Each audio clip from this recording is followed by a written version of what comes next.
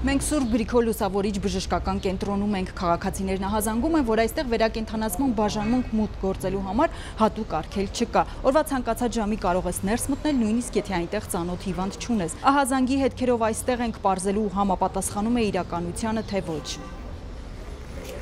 Օրերս factor.am-ն ահազանգ ստացավ, որ Սուրբ Գրիգոր Լուսավորիչ բժշկական կենտրոնի վերակենդանացման բաժանմունքում բացի թողի վիճակ է։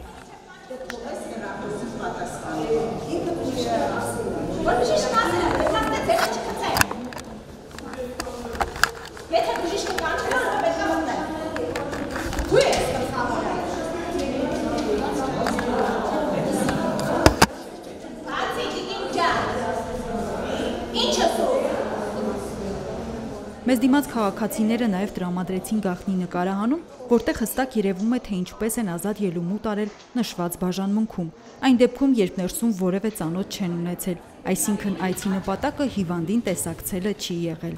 Վերակենդանացման բաժանմունքի վարիչ Սամվել Կարապետյանը մեզ հետ հեռախոսազրույցի ընթացքում բացառեց, որ անծանոթը կարող է մուտք գործել բաժանմունք։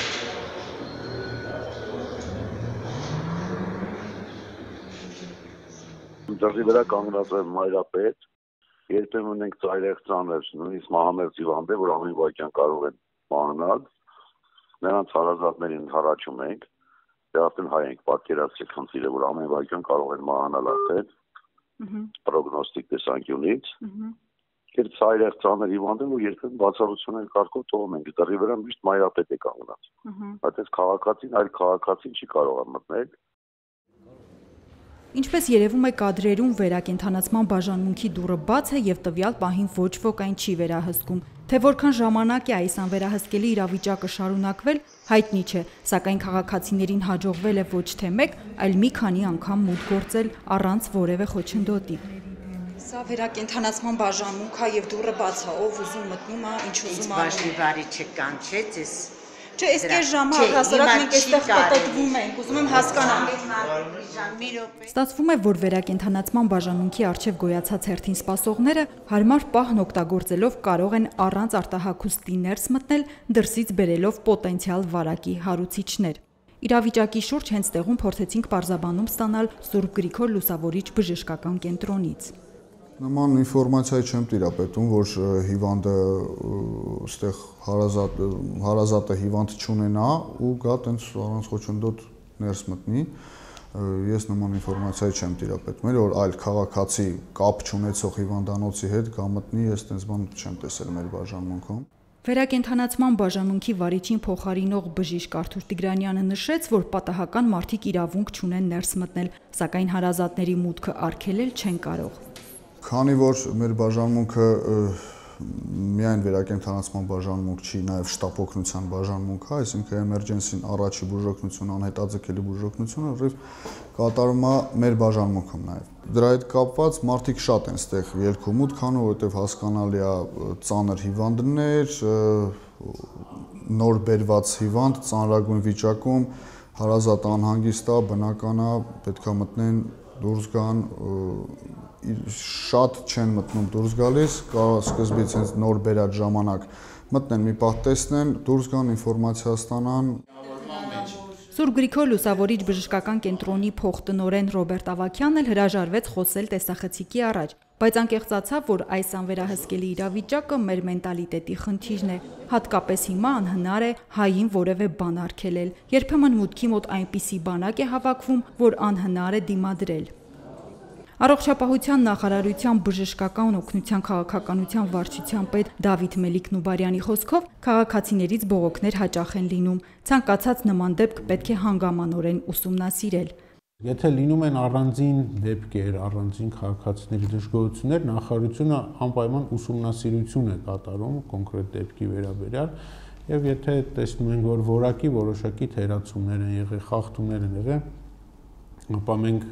հրահանգում ենք բուժկենտրոններին